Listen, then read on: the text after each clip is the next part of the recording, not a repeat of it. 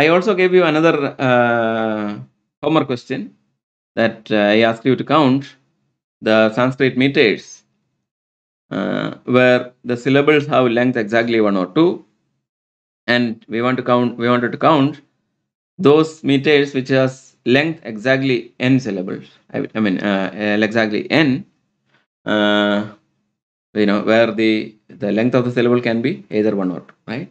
So how many such meters are possible? How many distinct meters are possible with this property? And we already said that, like, we have something like this, right? We have, L denotes the laghu or the short syllable, and G denotes the guru or the double length 2 syllable. So to find a recursion formula, what we are going to do is to first try to find a relation between these two things, right? I mean, something to the earlier thing. Can we find such a relation?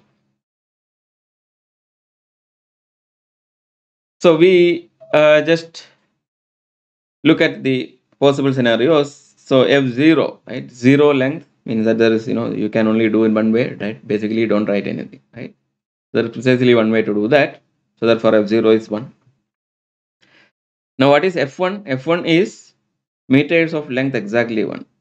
Now if the meter has exactly length 1, we cannot use syllables of length 2, right? So guru cannot be used, only laghu can be used. So the only possibility is to have the singleton L, right?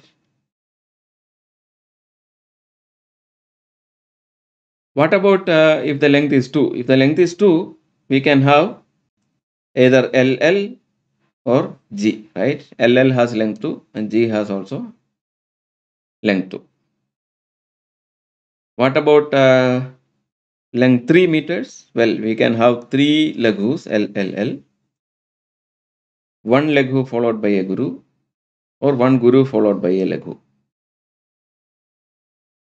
And if you spend a little more time, you can figure out there is nothing else possible.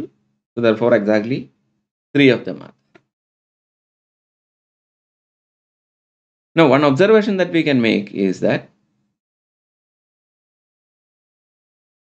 if the last syllable that we are going to add is a laghu,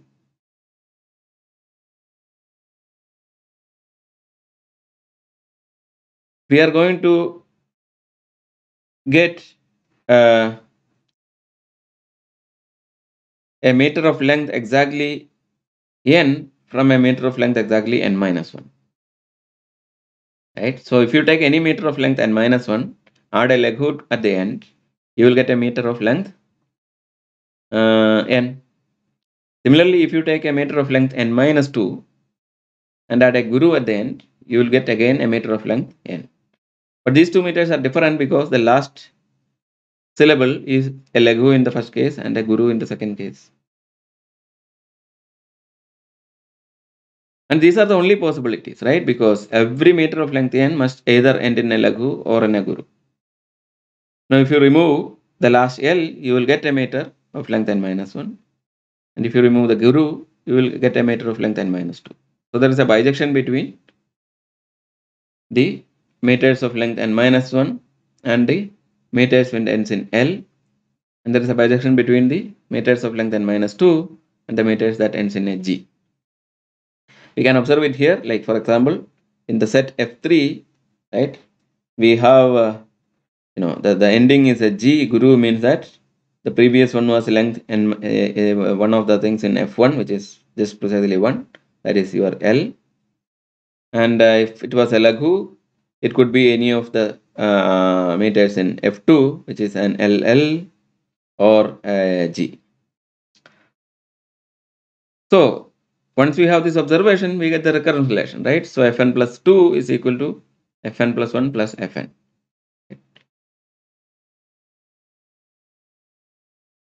So a meter, so this is what we just observed. A meter with length n plus 2 is obtained by adding L at the end of a meter of length n plus 1, or by adding a g at the end of a meter of length n. So that is fn plus 2 is equal to fn plus 1 plus fn. So this recurrence relation is already known by name. Like now, these numbers are called Hemachandra Fibonacci numbers.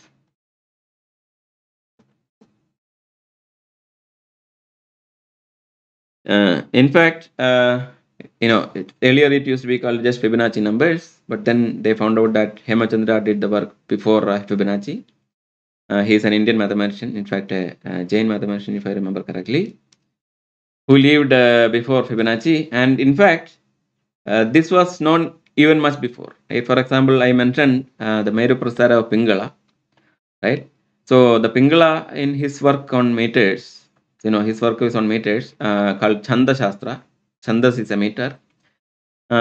Basically describe these numbers. Okay, he doesn't give the formula or anything, but then he describes this, and he observed that this was this kind of a pattern, and there was some work in between. Pingala, who was in maybe 500 or 600 BC, to after around maybe 1,000 years, maybe like Hemachandra, and then later Fibonacci came. In between, there were some other work in which apparently these formulas were discovered, but we don't have the original. We only have the reference given by Hemachandra, who talks about some other mathematicians who did discover this formula. But we still give the credit to Hemachandra because we don't have the original manuscript. Okay, anyway, so these are called Hemachandra or Fibonacci numbers, and we have the so the Fibonacci numbers or Hemachandra numbers occurs several times in literature. I mean, in combinatorics, it occurs naturally in many places in the nature, right? Because the numbers will be something like 1, then 2, 3, and 5, and 8, 13, right? Because I had the previous thing, 21, 34, etc. And if you look at many or most of the flowers will have their number of petals will be in this, and there are many other things. And we can try to find out a formula to calculate the Fibonacci numbers. We will do it later when we look at generating functions. There are also other ways to calculate the formulas from the recursion relation. Maybe you can try, can we do find the formula for Fibonacci or Hemachandra numbers by using your own methods. Just give it a try. It will be fun. Okay, now so we are looking at partitions of n into exactly k parts. Suppose we don't worry about exactly k, but we want to partition into any number of parts, right? Now, how many are there? Okay, so of course we know that if you sum over all possible k ranging from 1 to n, we will get all possible partitions. So therefore, if you sum over all the Stirling numbers of second kind, Snk, where k ranging from 1 to n, again we will get the number of all partitions. Right? So therefore, this number called Bell number can be calculated by the summation. Now, what I want you to do is to prove the following recurrence relation of Bell numbers. So Bell numbers follow the following recurrence relation. That is the theorem that b of n plus 1 is equal to summation k is equal to 0 to n choose k, b of k, where b of 0 I define to be 1. Okay. So b of n is the number of all partitions of n, the set 1 to n, to any number of blocks, right? So that is the definition, and it should satisfy the recurrence relation. So similar to the argument that we did in case of SNK, prove that V of n also satisfies a recurrence relation that is given here. Okay, so that is a homework.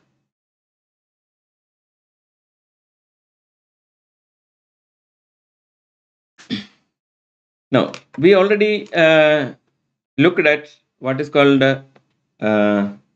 compositions of integers, right? So we have weak composition and we have compositions, right? Now something very closely related is integer partition.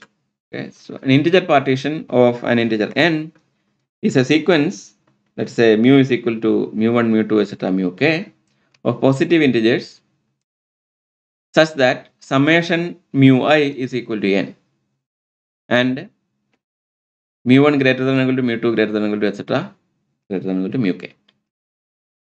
So the only difference is the last part, right? So we wanted a composition of integer to be the positive integers where, let's say, lambda 1 to lambda k such that summation lambda I is equal to n. But now we are saying that okay, we also want to write this in decreasing order, right? Mu1 greater than or equal to mu2 greater than or equal to etc., mu k.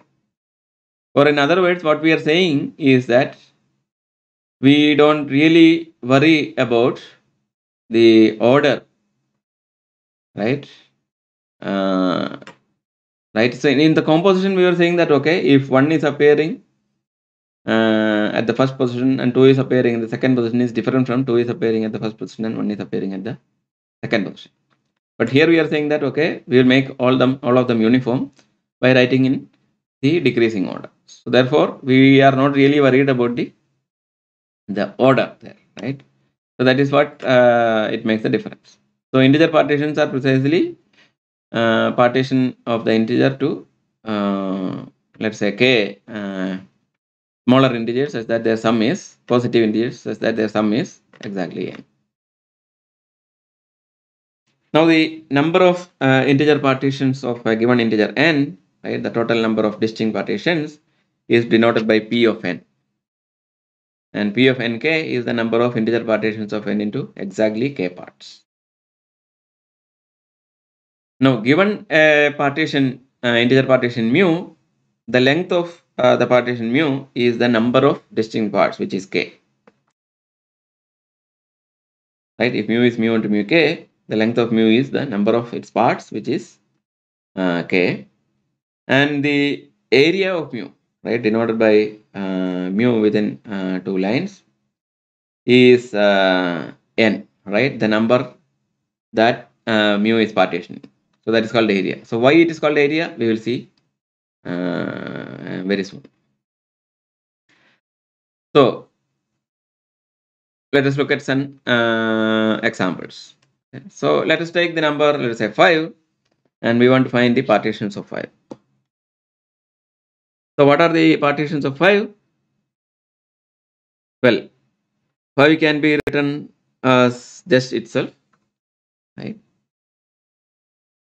Or you can write it as 4, 1, right? You can write it as 3, 2. You can write it as 3, 1, 1. Then you can write it as 2, 2, 1, right? Then you can write it as 2, 1, 1, 1.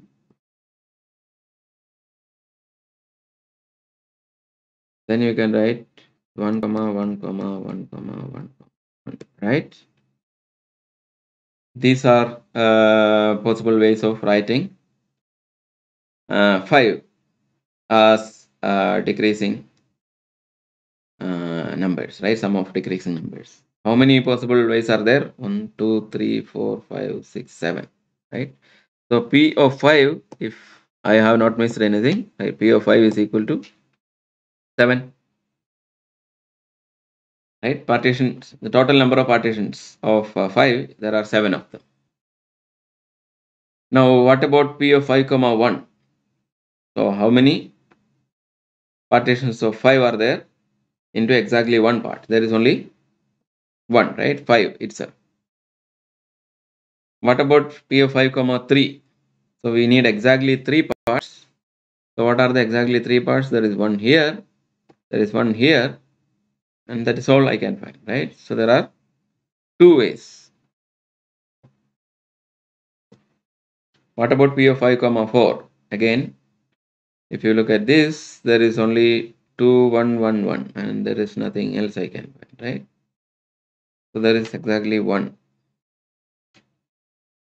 Similarly, you can ask for P of 5 comma 2, 5 comma 5, right? And if you add all of these things, it should be again 7, right? So yeah, we can even just write it. P of 5 comma 2 is equal to P of 5 comma 5 is equal to, right? What is P of 5 comma 5? Exactly 1. 5 comma 2 is there is 4, 1 and 3, 2. So there are 2. And if you add 1 plus 2 plus 1 plus 1 plus 2, you get again 7, right? So that is okay.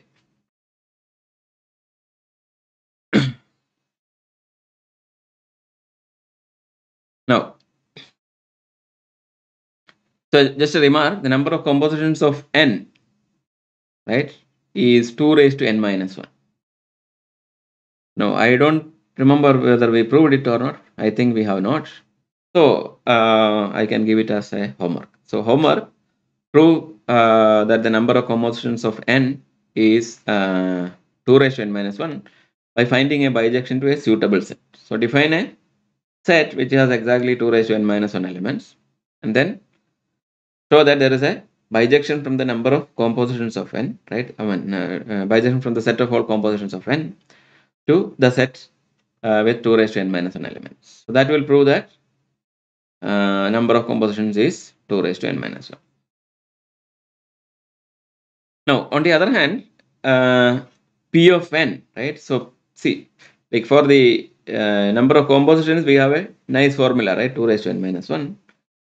On the other hand, P of n is kind of difficult to find a nice formula. But actually, one exists, and this formula was given by Hardy, Rademacher, and Ramanujan. So the formula is as follows. I will just state it. It's as follows. P of n is equal to 1 by pi square root of 2 summation k is equal to 1 to infinity ak of n square root of k into d by dx of sine hyperbolic of pi by k in square root of 2 by 3 into x minus 1 by 24 divided by square root of x minus 1 by 24 evaluated at x is equal to n, where ak of n is summation over all 1 less than or equal to h less than or equal to k, gcd of h comma k is equal to 1, omega hk e raised to minus 2 pi I n h by k, and omega hk is a specific complex 24kth root of unity. Okay, so this is the formula that is given by Hardy, Rademacher, and Ramanujan, and this is, this finds it exactly, right? P of n is equal to this, which is itself is very surprising, and as you can see, it's not very easy to calculate. Now, yeah, so there are some approximations of this from the expansion of this formula, but that is not again something that we are going to look at. Okay.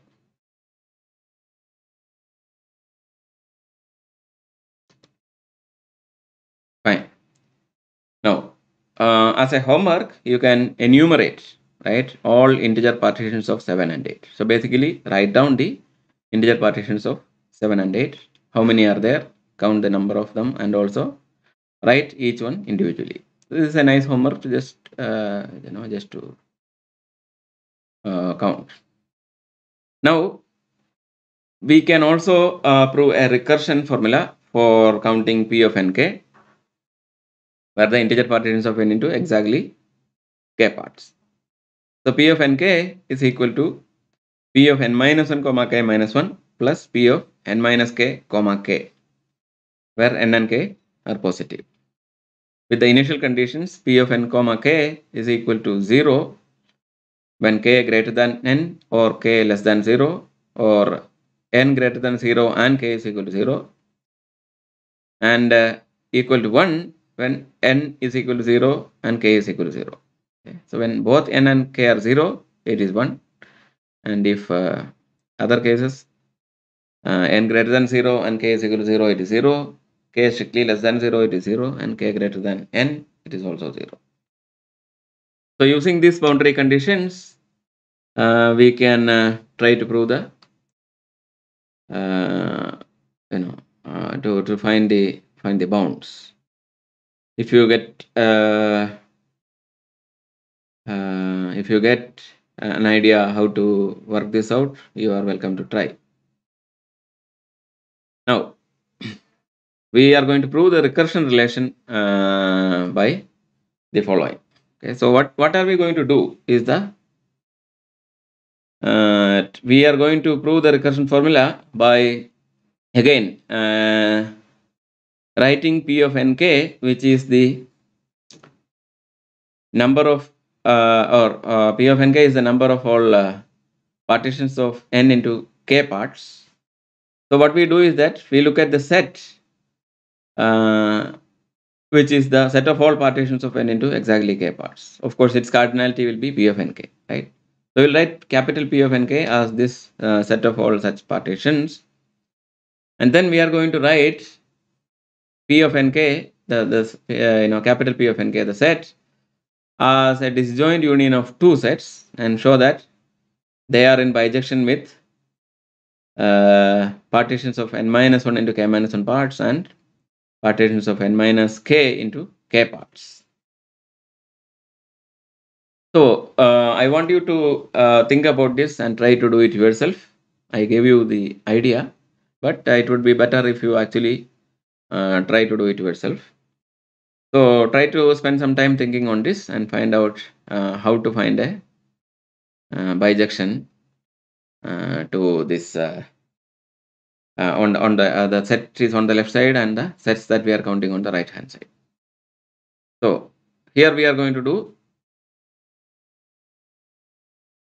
the following. Okay, so what we do is that we will write two sets. Let's say P, Q and R, right? Let us write Q, two sets Q and R, where the set Q counts some particular type of partitions, and R counts another type of partitions. So what are these type of partitions that it is going to count? So let P of ij be the set of all integer partitions of I into j parts. So therefore cardinality of P of ij is small p of ij. Now for n and k positive, let us write P of nk as Q disjoint union R, where Q is the set of all partitions mu1 to mu k that is in P and k, such that mu k is equal to 1, which is the last part is 1. Okay, so mu k is the smallest part, right? The last part, that is 1.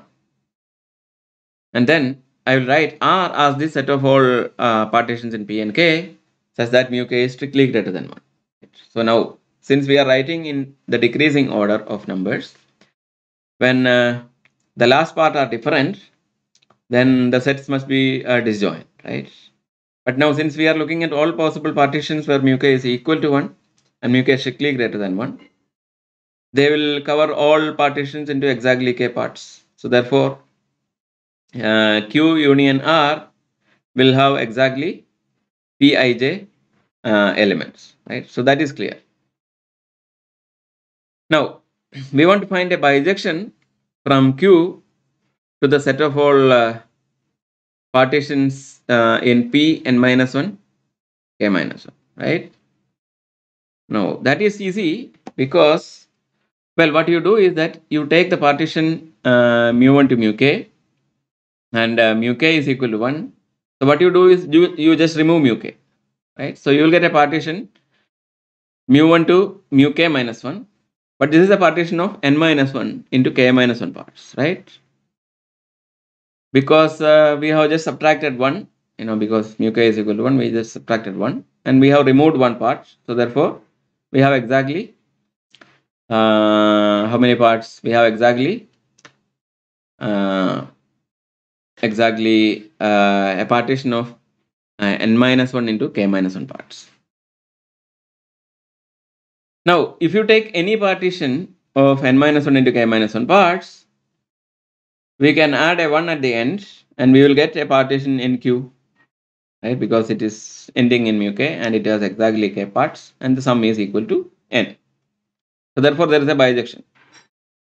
Similarly, if you take R, and we know that mu k is strictly greater than 1, which means that all of the mu i's are strictly greater than 1, right? Now, since all of the mu i's are strictly greater than 1, I can subtract 1 from each of them. If I subtract 1 from each of the mu i's, I will get mu I minus 1, mu I minus 2, etc., mu k minus 1. And therefore, the sum of the mu i's, the new mu i's, are going to be, or mu I dash, let us say, are going to be exactly n minus k because we subtracted 1 from each of the k mu i's, right? So it is a partition of n minus k into k parts. But now, again, this is also a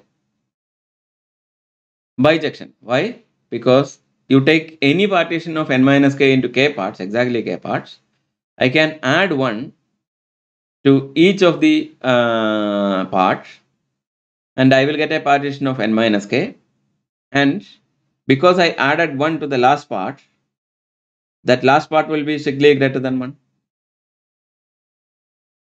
and therefore we have that belongs to R. It's a partition of n into k parts. So therefore this gives the entire bijection, right? So we have p of small n k is equal to p of n minus 1 k minus 1 plus p of n minus k comma k.